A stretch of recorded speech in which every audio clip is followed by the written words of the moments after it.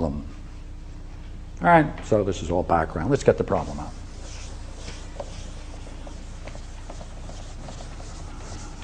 Where does all the evil, all the disasters, all the cruelty, all the inhumanity of man against man, where does it come from? What's its origin?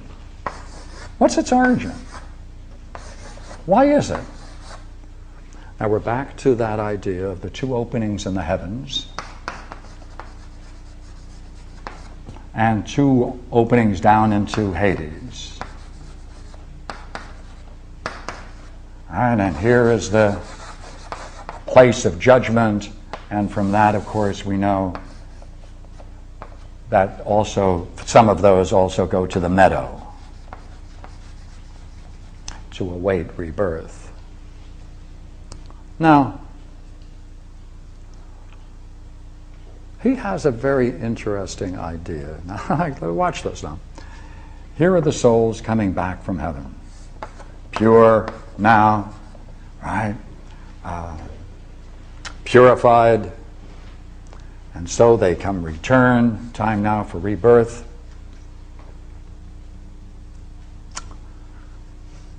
Now, among the people here who have died, they are many men who have committed great and terrible deeds. Great, terrible deeds, monstrous deeds. What was their background that produced such characters? He said, oh, the majority of them come just from one place. He said, they come from heaven. He said, they come from heaven. They come from, you see, they previously, to get there, previously they had to have a well-ordered life. Right? They had to have virtue to get up there, to spend, right, to travel around in the heavens. Right? They needed virtue, and it had to be by habit. Right, second nature habit. And therefore, during this journey up here, they were inexperienced with suffering.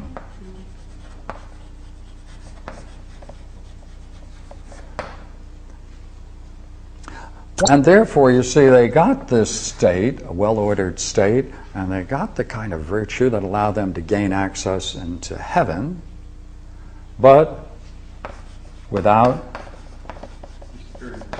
philosophy.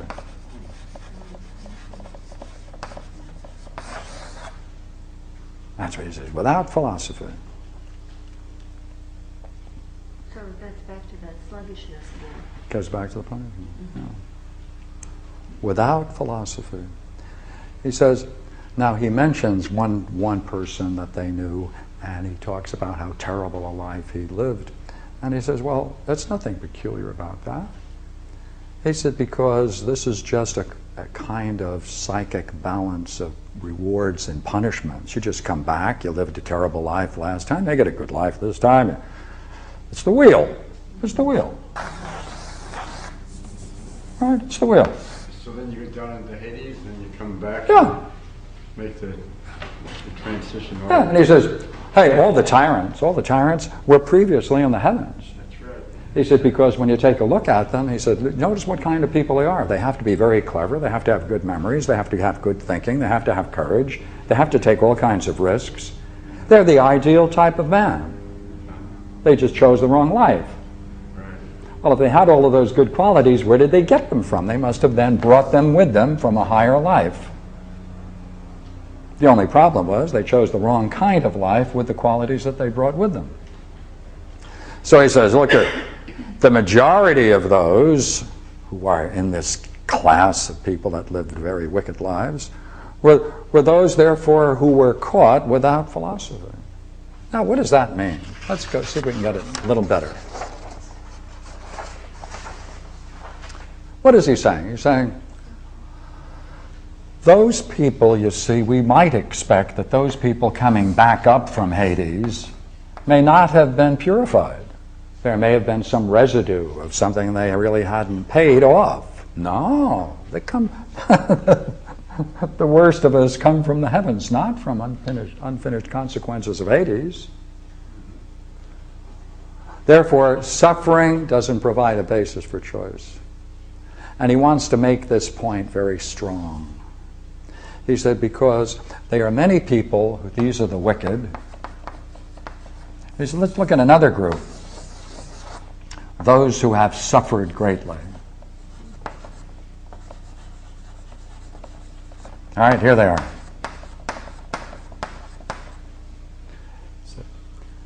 Now he's and is speaking at this point, and he says, it's a strange, pitiful, and ridiculous spectacle to see what happens to these people who have suffered so much in their past life. Because when they reach out to pick a new life, they're guided by their suffering. They want to avoid suffering. And in that choice, they pick the worst life, or empty lives, or stupid lives. He said, and I have a couple of good quotes, perhaps I can give you one or two just to have some fun. And this is a section that goes from Orpheus to Odysseus. So he mentions all kinds of people. And Orpheus is real good. He's got to go in for Orpheus.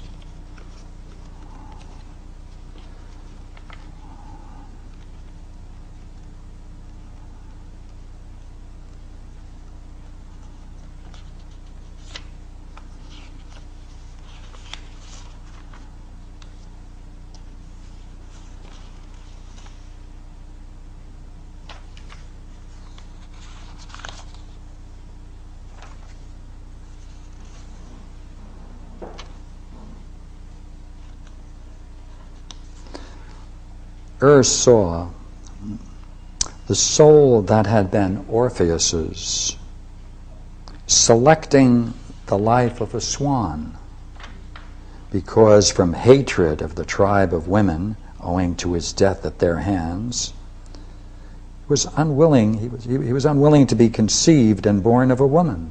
Therefore he chose a swan.